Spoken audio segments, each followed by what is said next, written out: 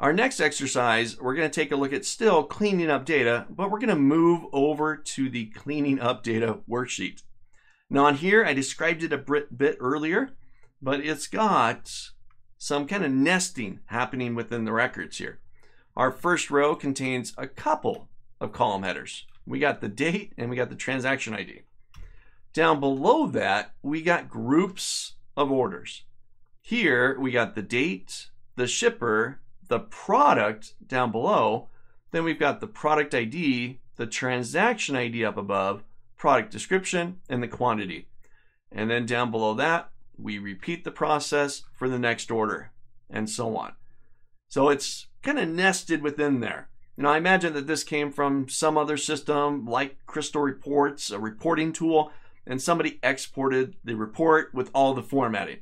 So it looks great for a report, but it's useless as far as I want to sort and filter by the individual values and start to summarize through a pivot table.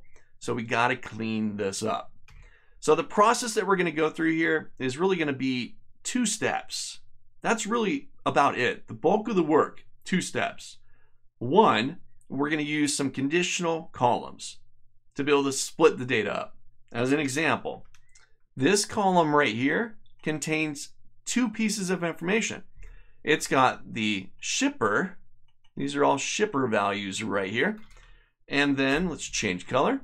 These are all the products. So 1 column with 2 values. We want to split those into 2 different columns. Get a shipper name and a product name column. That way we can work with them independently. Same thing's happening right next door. We've got the transaction IDs, these numbers on the right, and then we got the product codes on the left. We need to clean that up. That's really going to be the first major step. Cleaning up the data, splitting the columns based on a condition. Now, we'll decide what that condition is here in just a moment. The next thing that we're going to do here is once they're all split in their individual columns, we're going to have a bunch of holes in the data. So we're going to use the fill command that we saw earlier to fill each of the columns. All right, it's exciting. It's going to be a few steps to go through, but Power Query is going to do bulk of the work for us. And next week, when we get that report that comes back from wherever, done. All right, take a look. So first step, I did not convert this into a table. So I'm going to go to my data tab. I'm going to go to get data from sources, from table range. Now it's going to prompt me. Is that your range? And no, my table does not have headers, so I'm going to leave that unchecked. It does have headers, sort of, but I'm going to leave it unchecked and I'll hit OK. All right.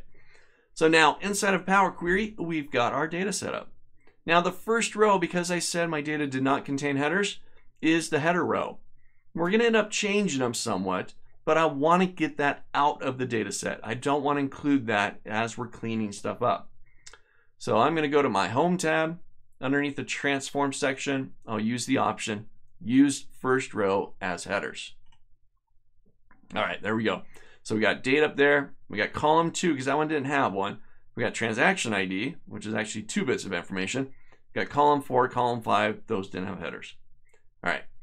So now, if we look closely at the data, our date column inside of there has got either a date or a null value. Because remember, looking back at our data here, it was empty. They just created that kind of nesting grouping style within the report. So we're going to use that to our advantage here. I'm going to start from left to right. So starting on my column number 2, I'm going to split this column into 2 columns utilizing the null value in the date column. If we look closely, the null values line up with the product names in every section, right?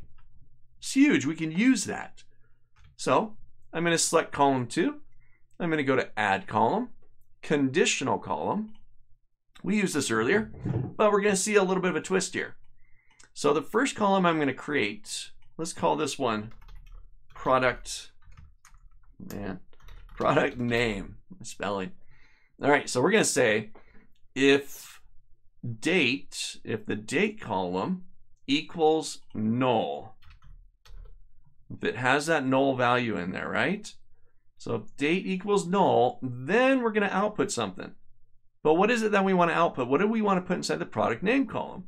Well, we want to put the product names.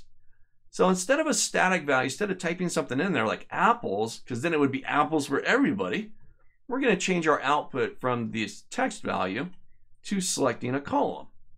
And the column we're going to select is going to be column 2, which is this guy right here. So if date equals null, give us what's inside column 2. I'll hit OK. And there's our new column. I'm just going to move stuff around, make it easier for me. So there's all of our products right there. And where there was a date, we now have a null value in there. We'll clean that up. So there's one. Now we need to get the shipper, right? We need to get all of these values right here into their own column. So now I'm just going to select that column, conditional column, and I'm going to repeat the process, but again with a slight twist. So we'll call this one shipper name. I'm going to say if the date column, once again, this time instead of equals null, we'll say does not equal null. And then I'm going to output a selected column and output column 2. All right, so if there's a date, if it's not null, then we get back Speedy, United, and so on. I'll hit OK. And there is our new column. Ta-da! Now we don't need column 2 anymore. It served its purpose. We're done. Let's delete it. So I'm going to select that column, right click, remove. Let's get rid of it. All right, so first 2 are done. Now we're just going to repeat the process again, but do it for the transaction IDs. So these guys, the right aligned values here, these numeric values, are the order ID, the transaction ID. These guys over here, right, that one and these 3 and these 3 and so on, those are all of the product IDs that are matching up with the products in there. So we'll just repeat it again, practically the same. So I'll grab transaction ID, back to add column, conditional column, and we'll call this one, we'll do the product IDs first. Product ID. Then we'll say if the date equals null, sound familiar? Then we'll output a column. And we're going to output the transaction ID. So there's my product IDs. All done.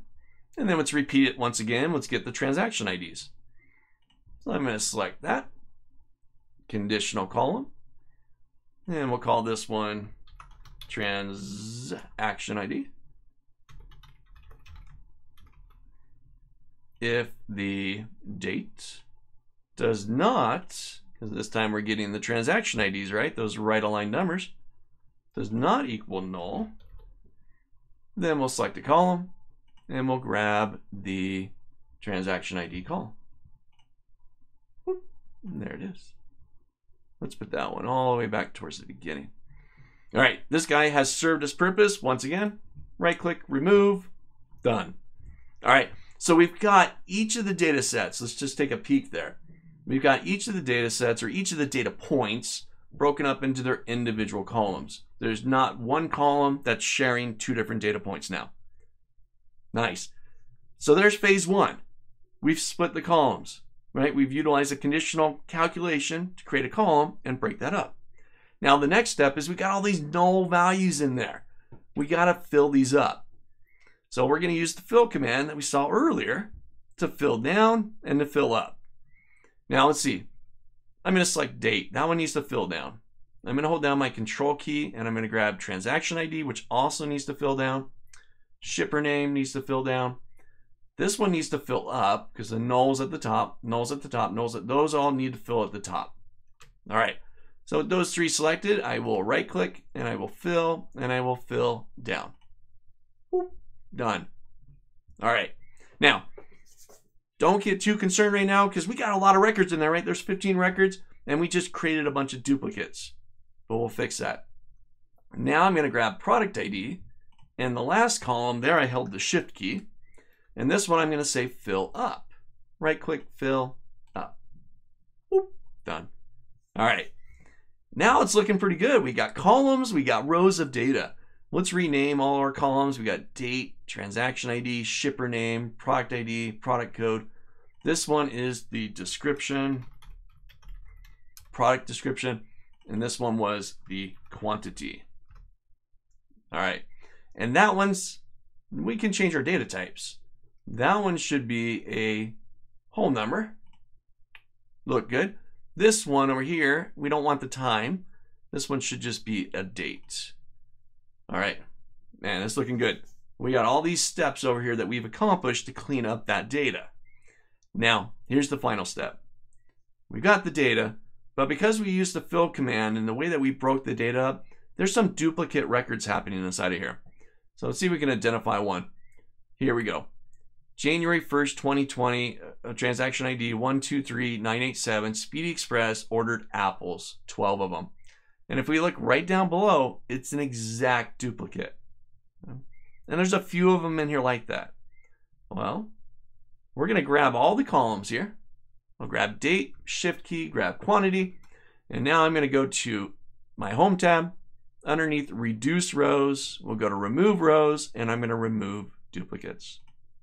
And there's our 10 records. How quick, right? No cut, copy, paste, no hassle trying to move stuff around and make it look good. Power Query did it for us.